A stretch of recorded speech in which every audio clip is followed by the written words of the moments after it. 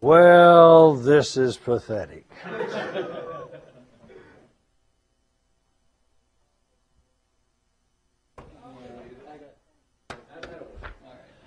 ACAR?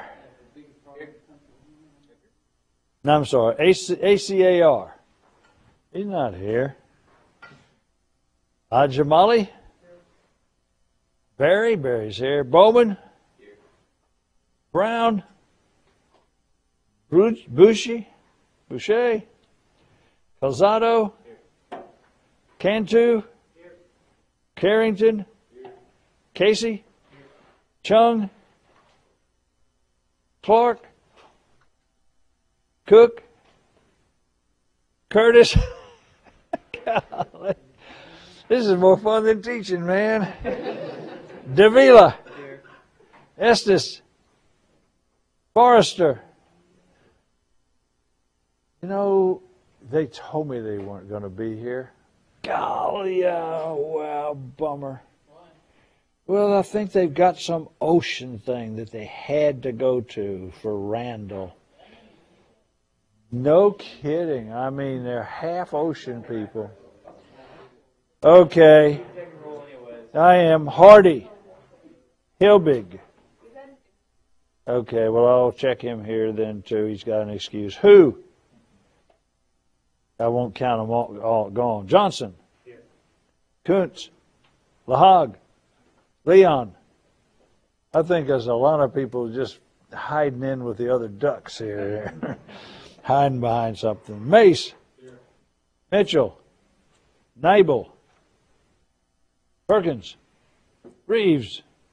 There's no way. Reinhardt. Raymond. Rotz. Savoy. Suzuki. I don't think Steinhubble. Oh, there's Steinhubble. Because I don't think Steinhubble's in Ocean. Okay, Steinhubble's here. Stevens. Here. Taborga. Thompson. Here. Tidwell. Triska. Vickers. Wiley. Here. There's no way. There's no way. But now then I don't know what to do. Zapata. I guess not. But you didn't pay me. If you don't pay me, you don't get to get a grade. Come see me if I'm just pronounced your name so badly that that you didn't know who it was. Oh, is it Smith? Yeah, that's pretty hard. All right, here's what we've been doing. We've been taking columns that had an initial deflection, had a P delta. If it was just a P little delta, then the 8.866 took care of it to some extent, except now we're adding the fact that due to the delta you have a P little delta, you'll have a little more moment that you'll have to add. It'll have to be amplified. Sometimes the amplification factors can get a little aggressive, and you should be able to correct it downward somewhat. If you put lateral loads on it, same idea, except you already have a big delta, but you again get an amplification and you have a correction. We worked a problem similar to this one. I want you to go through all of the stuff here and make sure you understand it. It's, like I say, almost exactly the same as the other one. Stops there. And all of the tables and references to where you can go find where he got C sub B is equal to 1 and C sub B is equal to 1.32 and everything, and all of the graphs used to quickly get the bending moment capacity so that you don't have to work it out using those equations. It's very similar. It's a column. It's still a column. It's actually loaded.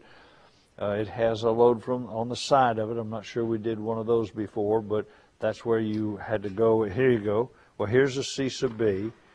Here is the axial capacity of the column without the lateral loads on it and moments not yet being amplified. I was thinking maybe that's the one we did. Well, because here's another one. There's two of them. This one has a moment about both axes. I guess this was the different one. So it has a moment about both axes, and it has a moment diagram looks like this. You'll need to know C sub B so you can find the bending strength. of the laterally torsionally buckling column. And here's your quarter points, and here's your maximums and your half point, that kind of stuff. C sub B is just listed as a number. I think that's the only thing I need to explain when you take a look at this one and practice with it. I forget what he has for C sub B, but let's just say it's here. Maybe I can see it right quick. Amplification, reduction, C sub B, C sub B, C sub B. Here we go. For the beam design charts, here we go. C sub B is 1.67.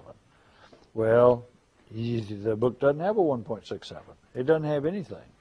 Our book, the book you get to bring in with you on the quiz, he doesn't have this case. He figures that's not going to happen real often, but it certainly could. And CVE has that listed in his tables in the book, so he just says 1.67.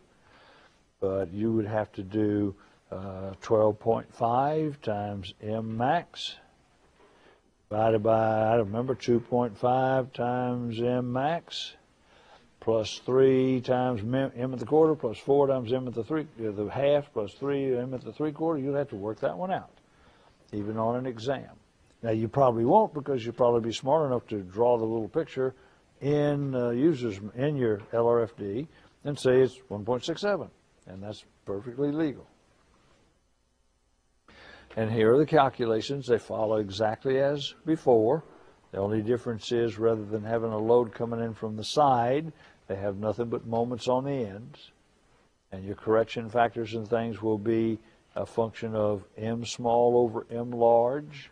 If you remember that, we discussed it. So go through the numbers. It does get a little longer than a lot of them. I've tried to really tell you what we're doing, so you don't sit there and say, what the devil is he even doing? Strong axis bending, going to get an amplification reduction. You'll have to amplify it, but if you're a positive thinking person, you probably say, well, let me go see how much I can reduce it before I even find out how much I have to amplify it. That's what he's doing here. Talks about the stiffness reduction. Talks about, here is your amplification. It says not in AISC. Oh, that's C sub B. That's the one I was talking about. The C sub B is not in AISC listed. He tells you how to get it with the moments. You know how to get anything if you know the moment diagram, but it's not listed directly on his page for C sub B. CVE does list it on page 10. It's one of the ones he worked out. That's the only reason he can just say it's equal to 2.67. Then here's your supply. We'll be using the moment requests and the moment supplies. Then you've got weak axis bending, same idea.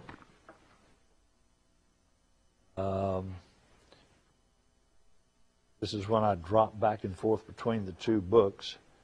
This is your book if it's got real page numbers on it. If I got like a page 323 that came out of an old book and I wanted these pictures, but here is whether or not you use tau sub B is equal to 1, stuff like that. Here are the graphs that you use. Here's the tail end of the solution. We're still trying to find amplification factors and corrections there too. And see what this note is.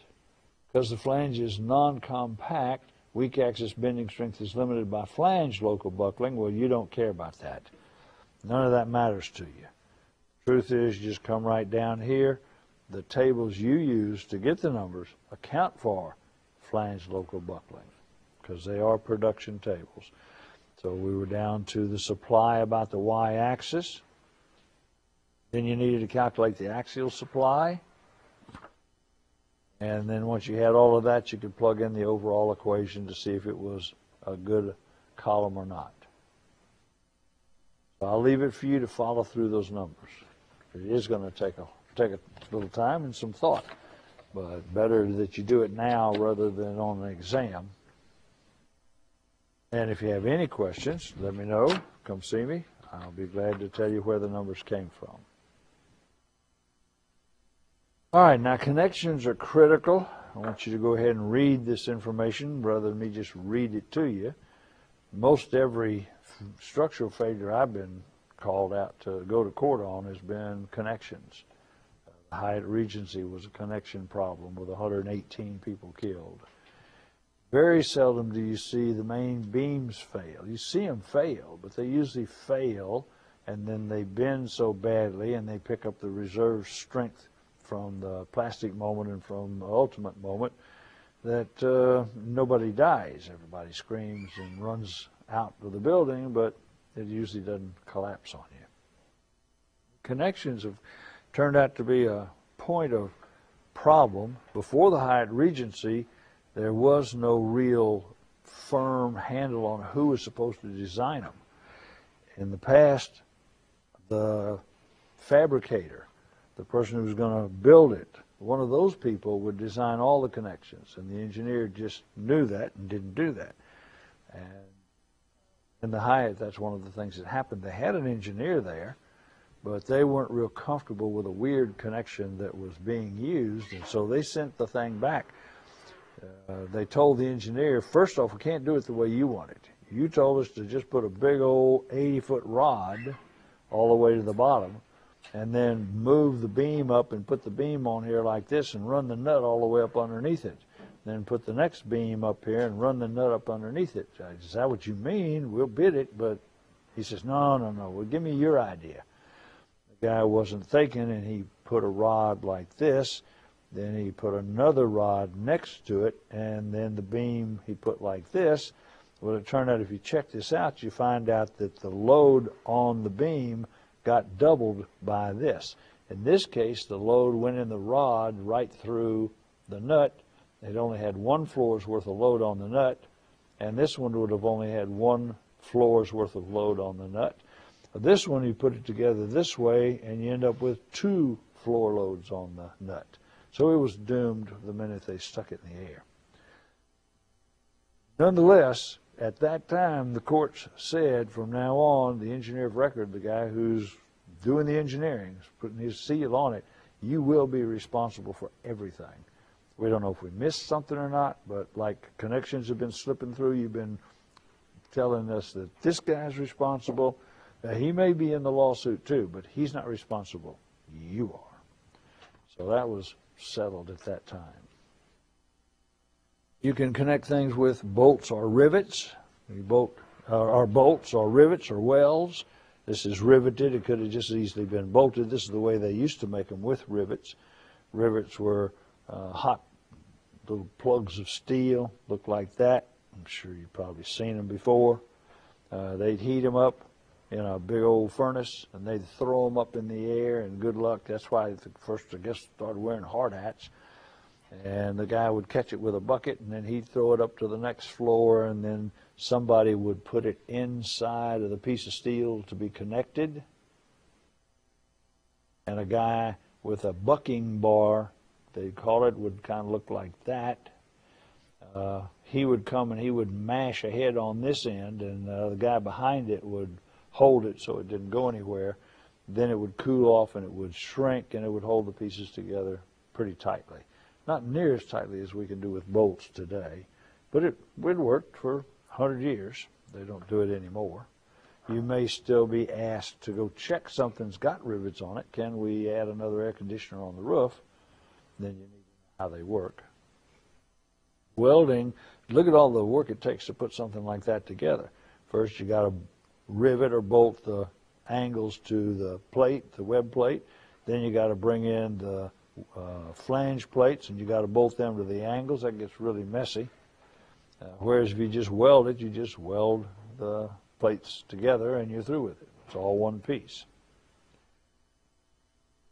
Here you'd probably weld this piece of steel to the column before you go out in the field, and then they will bring the girder and put it up against there. They'll put a bar that's kind of got a point in it through those holes so that they line up the holes properly, and bolt the bolts on there. If you just bolt it and the top is still there, then you don't have to check block shear of this piece of steel inside of the girder.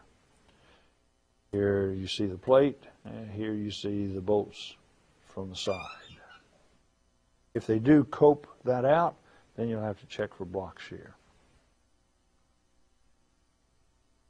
Typical bolted connection, single shear means you cut the bolts once. Double shear means you cut the bolts twice. In effect, the bolts become twice as strong. But of course, now you have 3 pieces of steel instead of 2. Here it's welded instead. They may weld all the way around. They may weld just a piece of it. As you know, in some cases, your welding can get to be not sufficient, and U may be less than or equal to 1. For instance, if you did this,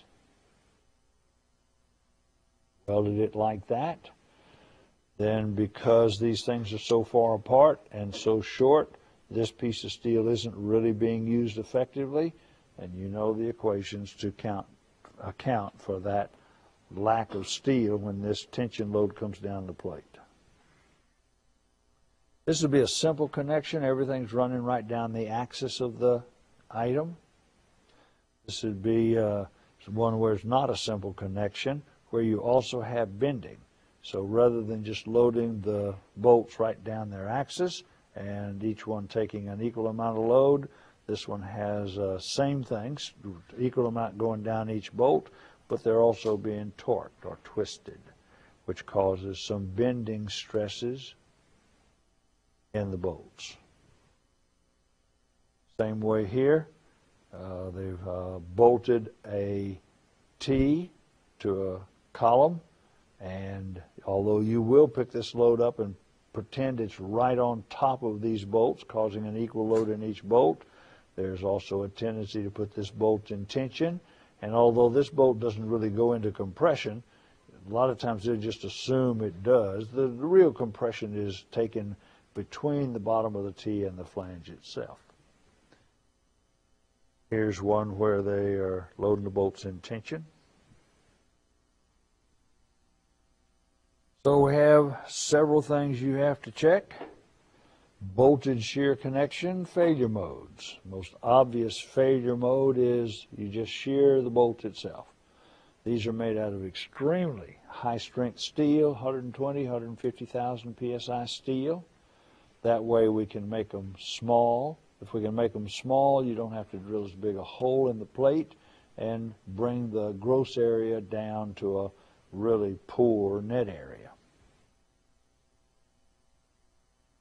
That has side effects. Number one is if you have a bolt inside of a steel plate, with this thing having a tensile or compressive stress of 120,000 psi, when the bolt presses against the side of the steel plate, and I didn't mean those had negative side effects, they just have side effects, the failure will always occur in the plate, in bearing. Because the plate's what, 50 KSI?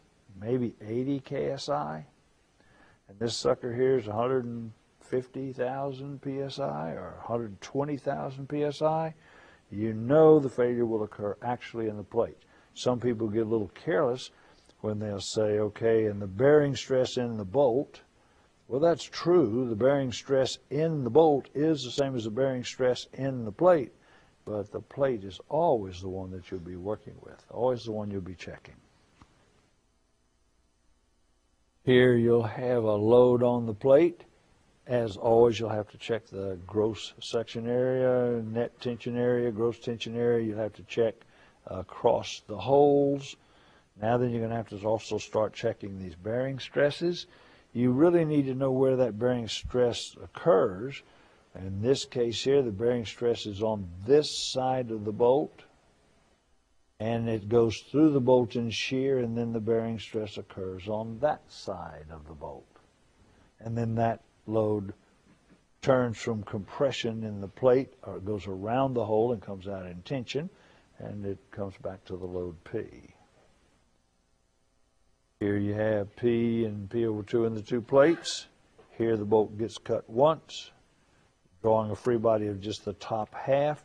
You have the load on the top of the bolt, and you have the shear inside of the bolt. So that's really V and here you have a bolt in double shear.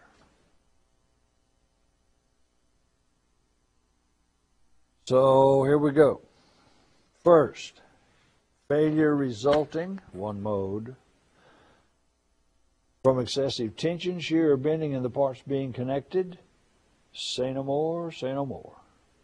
We already said it all. Gross area, effective tension, net area, block shear, anything that failed it before still has to be checked now. Now then, the new things to be checked would be shear in the bolt itself and the resulting bearing stresses caused by the bolt in the plate. Failure of the connected part because of bearing exerted by the fasteners on the plates. The hole's going to be slightly larger than the fastener, otherwise you'll never get it together. Contact between the fastener and the connected part will exist over approximately half the circumference of the fastener. That's right around in here. That's one diameter around the bolt. Now you say, well, it doesn't look like that to me. It looks like a point contact. Yeah, but when you put the load on it that we're getting ready to put on it, you're going to find a big old gouge in this plate when you really stop at the limit. And that deformation is permitted to be 1/4 inch. And by that time, this steel plate will have wrapped nicely around that bolt. Regardless of what you think the cross-sectional area is, if you want to do the same thing your peers are doing, the diameter of the bolt is the pressure area between those two plates, and you will take the bearing area as the diameter of the bolt, not the hole, multiplied times the thickness of the plate. That would be how much surface area is in contact. Now, even that isn't true, because that steel, as you know, is horribly stressed. You say, all right, on up to F sub y. Well, the truth is it's probably gone up past F sub y. You say, well, okay, F sub u. And I say, well, the truth of the matter is probably past F sub u. So how can you get past F sub u? Well, it's like Jell-O. You can't put a lot of pressure on Jell-O unless you put it in a cylinder and put a plug down in there that's sealed nicely. Then I say, how much force can you put on Jell-O? You say, just about any stress you want. It's not going anywhere. First thing's going to fail is the tube is going to fail in tension when you put enough load on it. Well, all of this Jell-O, all of this steel is underneath a washer in the head of a bolt. And so is the area really the diameter of the bolt? No, not really. Is it really, it can't squirt out of there until it gets out from underneath the head. And so probably what we're going to have to do is talk to the theory of elasticity people, and they say, you're nuts. And so then we're going to have to go talk to the experimentalists, and they say, go test every size bolt known to man or lady. Tell me for different thicknesses, for different distances from the edge, this, that, and the other, the whole 9 yards. How strong is that? Because I need to have a rational way to design these buildings.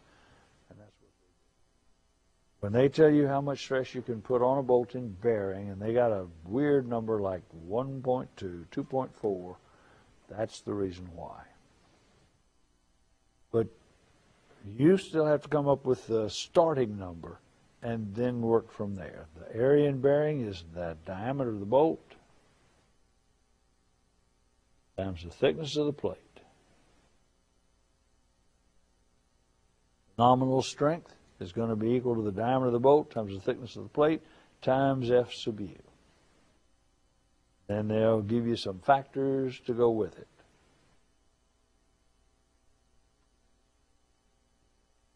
I was using the previous one just for all the pictures I got on there. Same page in your text. Now, other things can happen. When you drill the hole in here, if you drill the hole pretty close to the edge, it's possible to pull this little plug of steel out in front of the bolt. Or if you keep it back here quite a ways, then you still may pull the little plug out. But if you put it back in here, I just don't think there's any way you're going to pull the little plug out. I think it's going to break across here. And then you say, well, it's not going to break across there because for this hole right here, this plate got to be this wide. So it's not going to break across there. And so I'm going to have to tell you what else could limit your strength. When this thing gouges about 1/4 of an inch down into this plate, things have deformed badly enough that I insist quit. So you will have a limit based on the little shear plug here, L sub C, that's called L clear, times T in shear, and that'll be times 2 because there's one on both sides. Not to be exceeded by the number that is reached experimentally, and we can tell you what that is, when you get about 1/4 of an inch. Now, the Research Council on Structural Connections, they're the people we depend on for bolts. They do all the bolt research, they do all the bolt numbers, and we take their numbers and we stick them in our specs. By being in our specs, that means they're in your city code, or your state code, or your Navy code.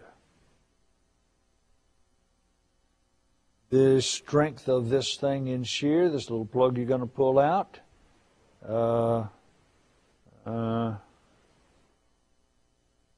I'm not sure. Where do you think that 0.6 came from? What's this right here all about? That's right. It's the shear ultimate. Why? Because the tension ultimate in steel is always about 6/10 of that number always is the shear ultimate. And therefore, this number right here could also say F sub UV, but there isn't any such thing as F sub UV. Nobody would know what you're talking about because it's always based on tension ultimate or tension yield. 6/10 times that number are the corresponding shear ultimates or shear yields. 6/10 is the shear fracture stress because it's a U of the connected part. L sub C is a clear distance from the edge of the hole. You say there's a little more steel here. They don't let you count it. It evidently didn't work out that well in test. Got to go from the edge to the edge of the plate. T is the thickness of the connected part. Here is the bolt people, Bolt Council, RSCS. Here's their address, www.boltcouncil.org. And you want to see their code or their specs. Here are the specs for structural joints using high-strength bolts. The reason I went to see what it was is because CVE here says we're going to base all our stuff on 2009.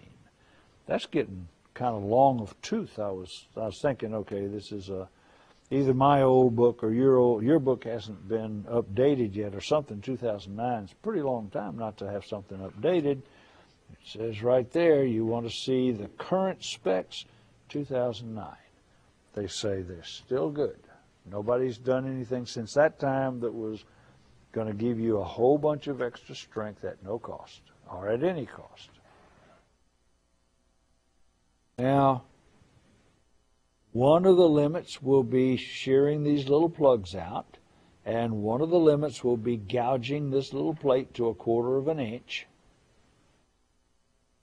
Equations for both, and you'll find out which one controls just by checking the equations.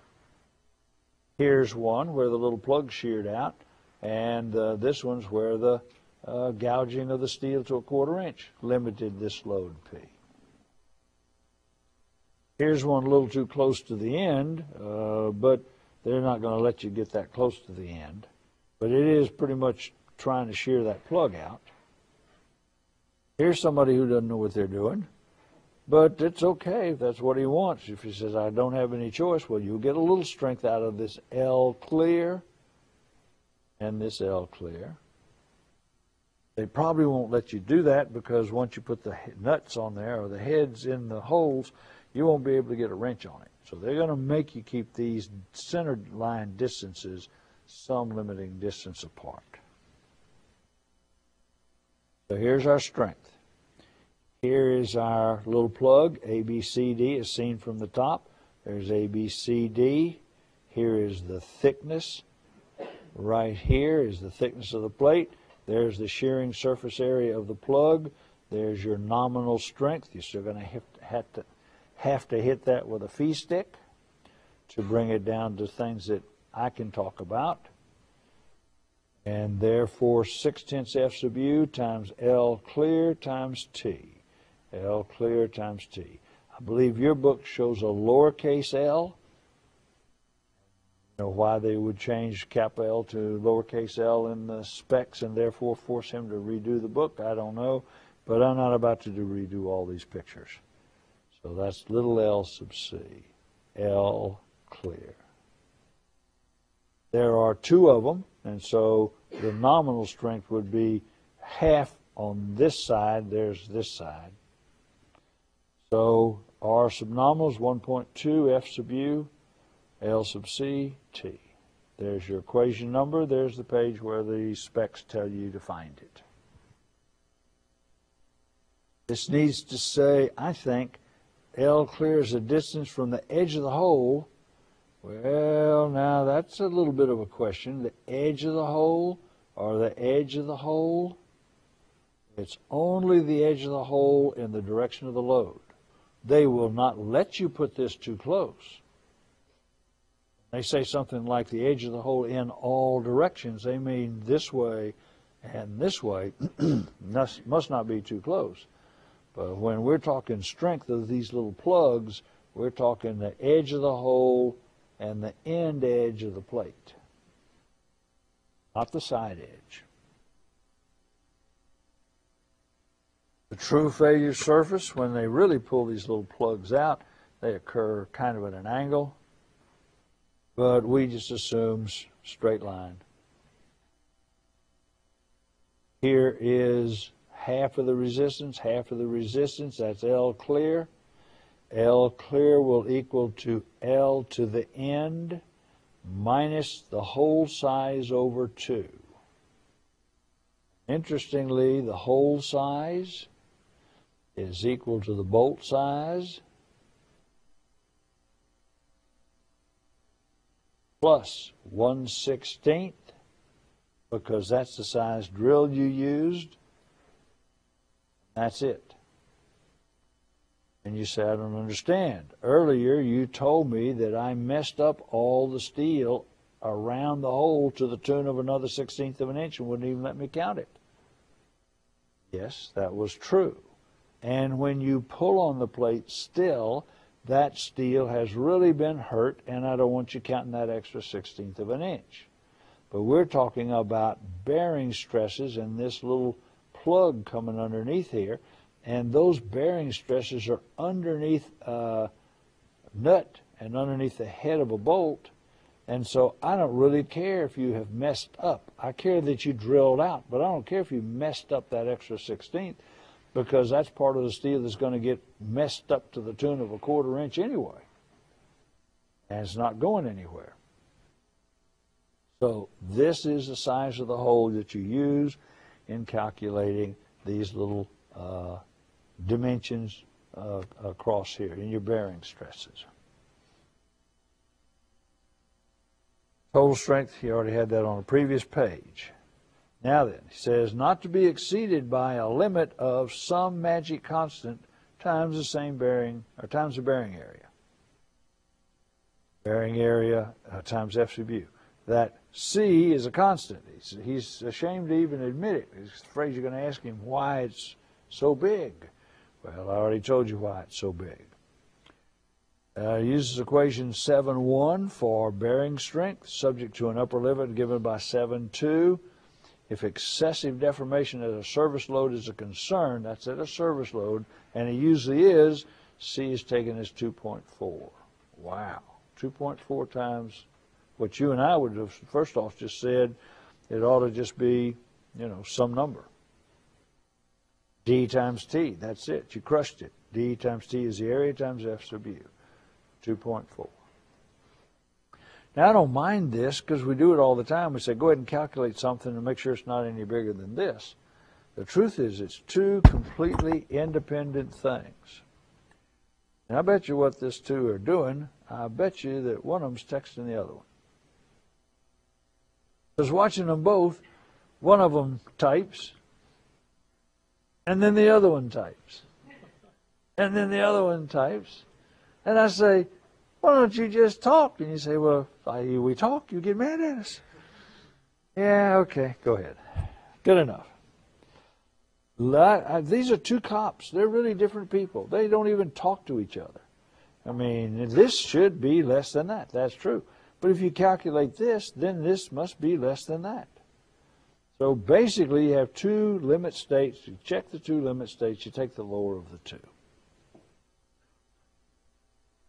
Clear distance L sub C is in the direction parallel to the applied load from the edge of the bolt hole to the edge of the, not sure that's an adjacent hole, or to the edge of the material. I don't like those words.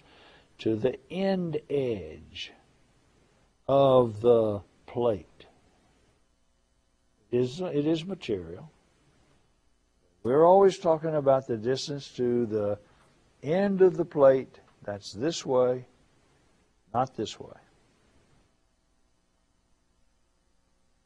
Now, like I say, max seems like it ought to be just the area times the ultimate, because that's what it fails at.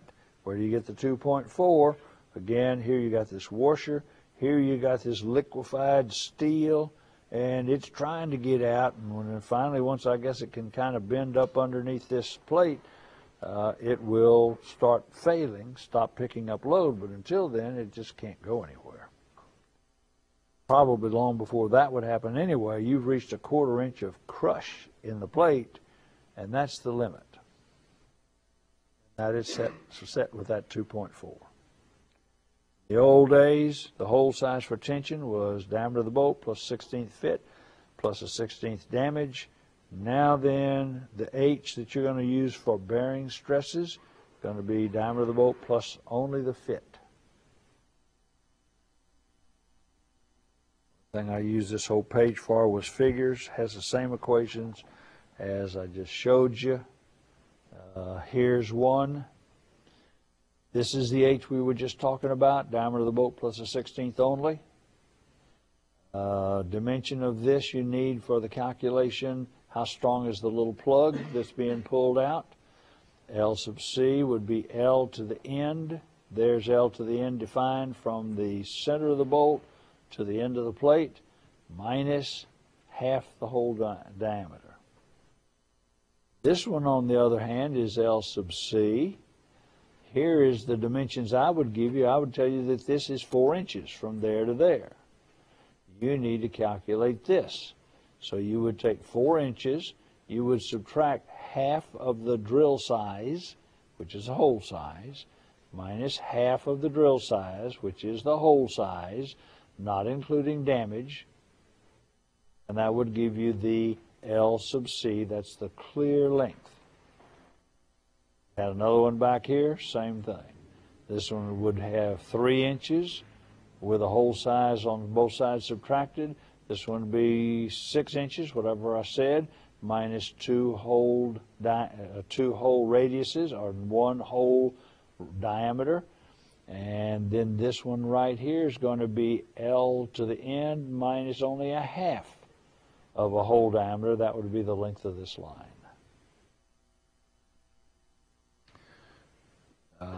Same thing. This is a little more noted. This came from the shear load that you can permit on the plug of the plate. This came from the crushing load on the plate, between the bolt and the plate. 4 pictures in case you don't understand. You say, I understand, I understand. Here's the little plug that's being pulled out, A, B, D, E. There's what you see looking at it from the top, A, B, D, E. Underneath it's the prime numbers. There's your little failure plane, 2 of them. Bolts, you can buy them with them threaded to the head. They don't really get threaded quite that far. There's a shank down in here, little space. They're threaded as high as they can. And when you install it, the threads are included in the shear plane. They say N stands for not excluded. I don't like that. It's a negative that I'm not sure what it means. I see if they are, here we go, this is a good one. The threads have been purposefully excluded from the plane of shear, and as such there's more area on the bolt. So I understand X meaning excluded from the plane of shear. And if it's not that, then it's in, because it's not that. It's this. I don't know, I just like included and excluded. Your choice how you remember it. Why the difference? Because this has pi d squared over 4, and this does not have pi d squared over 4. See how much smaller the root area is across there? I'm sorry? No. See, looking at the bottom of this bolt right here, here's what it looks like right there. And here you see the threads down in here, down in the bottom. Now then, I understand that you see the peak of the threads here, but the root of the threads are down in here. And if you're going to shear it across the roots, then you got to get a pi d squared over 4 where the diameter is equal to this diameter minus the distance from the peak to the root on two sides. So you have much less area in the root area than you do in the original bolt. As a matter of fact, this number is right at 8/10 of the bolt before you tinkered with it with a dadgum thing putting threads on there.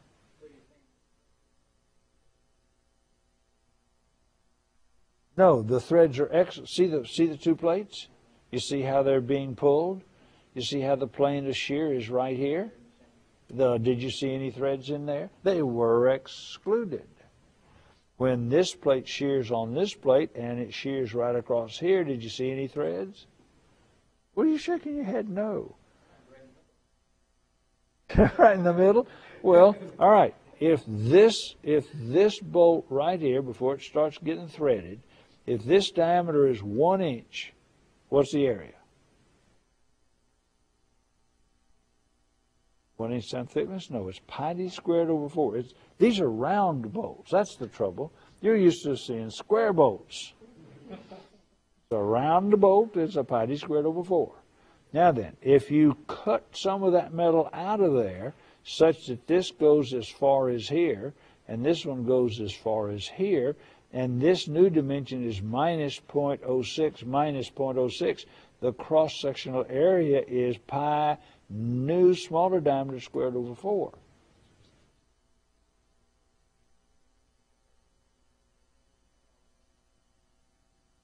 No, this is the shear plane. Okay, here's the shear plane, and the threads didn't get up there yet. Maybe I want to take a few threads out. Oh, no, those are bearing stresses. Now I'm talking to you about shearing the bolt. Now this bolt is still bearing against that full thing over there, diameter of the bolt times the thickness of the plate. And down in here, even though there are threads in there, that's okay. We consider that these things here will fill up those threads, and they do, it does, as you really mash that steel into the bolt. I'm sorry, I guess I didn't mention what I'm looking for. I'm talking about the thread area being cut or not cut. All right, and more pictures with bearing stresses and definitions of L sub C. For load and resistance factor design, since it is a braking situation, we will be using a resistance factor of 0.75. So when all is said and done, he doesn't have it, might have it on the previous page, I didn't notice. Nah, well, he'll get to it. Those nominal loads that we were calculating a minute ago will be reduced to 0.75 of that value.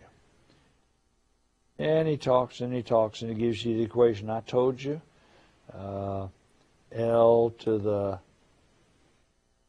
center line, that's right, is equal to L is sub E minus H. So that's an end. That's his L to the end minus h over 2, that was your clear distance from this point,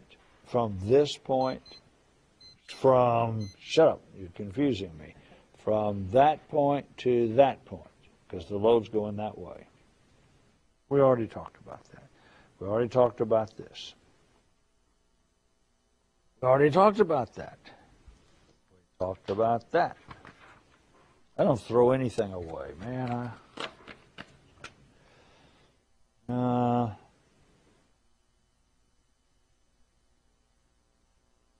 No, I tried to retire last year. I went over there and I applied, and they said, you can't retire. I said, why? They said, you've never worked. And that's, what can I say?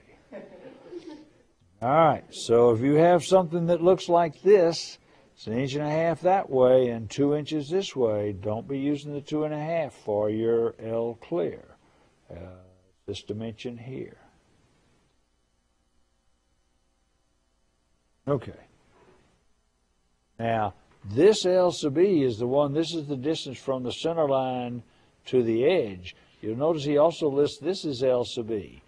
That's true, it's an L to the edge, but it has nothing to do with bearing stresses or anything else. They will make you keep this bolt. They don't want you putting the bolts like this. That's just not permitted, so they'll make you stand out L sub E. But L sub E to the end and L sub E to the side don't have to be the same number at all, just because they're both called L sub E. To maintain clearance so you can get a wrench on there, they'll require that the center spacing of the fasteners in any direction, no less than 2 2/3 the diameter of the bolt, preferably no less than 3. You can live with this, but you probably don't want to walk out on the job site when you're doing it because you may get a wrench in your face. D is the fastener diameter. Minimum edge distance in any direction is given in a table. It's a function of the bolt size. That table, here's what is the page it's on, and then I've got one on 385B, and let's just take a quick look. Here is the spec. Minimum spacing in any direction, he tells you. Minimum edge distance, he tells you, and he refers you to the table. Here's a typical table for a 3/4 inch bolt. They don't want you anywhere near closer than 1 inch from the center of the bolt hole to the edge of any edge of the plate, in the end or on the sides. All right, we'll start there next time.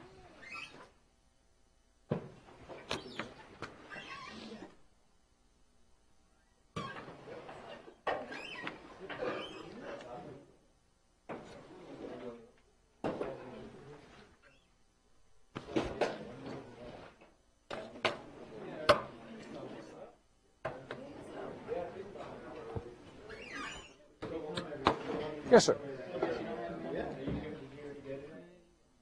Did I not call Gamble? Well, you know, maybe I just was, that's when I talked and said, you know, I just realized why all these people weren't here. Quit looking at that. That's not yours. Yeah. Yes, sir. Yes, sir. Yes, sir. Page of the bolts of that bolt. Sure. The one I just showed. The one that I asked the question about. Sorry. I can tell you what I got. Where you had the one that was threaded and not threaded. Oh, yeah, no, I know where that is. Yeah. Oh, wait, it's way down towards the end. There it is. Thank you. Okay. Why are you, See this? Let's come over here where other people. Like the surface area contact with the bolt. Well, no, I don't know about the surface area in contact with the bolt is indeed unchanged no matter where the threads are. Okay. I'm talking about the shear strength of the bolt itself. Okay. So when this plate moves to the left and this plate moves to the right, this bolt gets cut, just like with a pair of scissors. Yeah. And it gets cut across its long axis. I thought these alternated where you had the short side alternated. That's true. I don't have. Well, yeah, I don't have it drawn real accurately. No. Because let me change it because I can do that. You would be correct that on this side, this would be a high spot. Yeah. Okay? I mean, I just drew it. Yeah, that's just kind of what I was All right. confused. Now watch here. Now watch here. Now here we go. Still gonna have to change. Now here is your cutting area. Okay. Do you agree? Number one, you lost this. I don't. The area's got to be smaller because right now what you're cutting through is you're cutting through a low spot. You didn't add anything on this side. No. You just didn't reduce the diameter at that point. Right. All right, now they have two things. One of them is called the root diameter or the root area, and that actually goes from there to there. It's listed. It's listed in all the tables. Yeah, that's what I was thinking. There might be an angular shear. Right, and then there's another one that includes one thread's area. Now let me see if without messing things up too bad, if I can find that. I think I can. But we always consider the shear point right on that line. No, not really. Not really. You get to include the fact, in fact, you get to include the fact that you are not only getting the minimum thing, but you're getting a little more due to you have to cut. When you cut through the whole thing, you got to cut a thread someplace. Mm-hmm. Okay? Here it is in the table. Number one, for a 1-inch bolt, you have so many threads per inch. The net tension area is 0.606. The minimum root area is 0.587. And the gross area with no threads is 0.785. So you're going to be using not the one I told you, inside thread to inside thread, but inside thread plus a thread. Okay. You'll be using this area here. So this smaller area would be if you were to draw. That is correct, root to root. Okay. But it would really depend. Say you give us how you draw this bolt. Absolutely. On that shear line. Absolutely. However, I would not draw that. I would tell you that I'm using A325N bolts. That means automatically the threads are included. Right. Or I'd say we're using A325X bolts. That would mean we're excluding. That means that you would use either the shank area or the threaded area.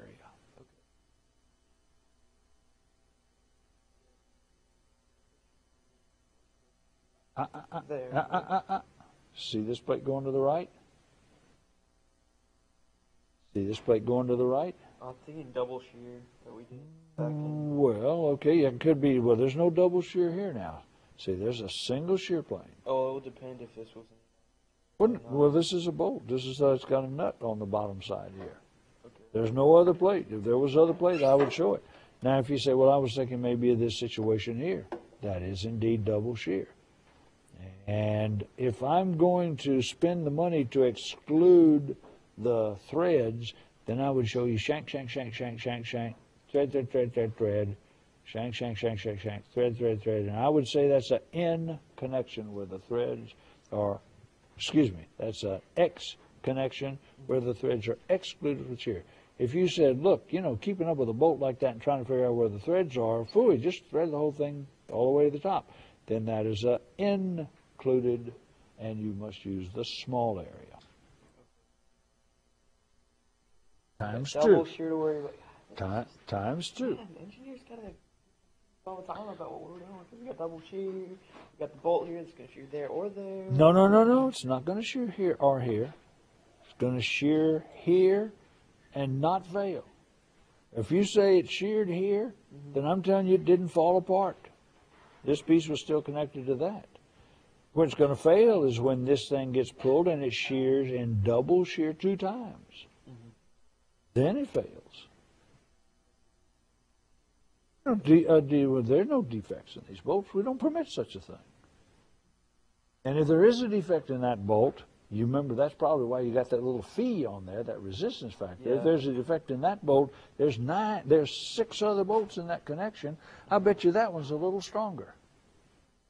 And if you say, well, I think there's a chance they're all 6 defective, That's why we put the fee on there, to take care of the chance that every now and then it might happen. Yeah, okay. Very rare. Very rare. Okay, Okay. I get it. All right, Thank good. you. Sure thing.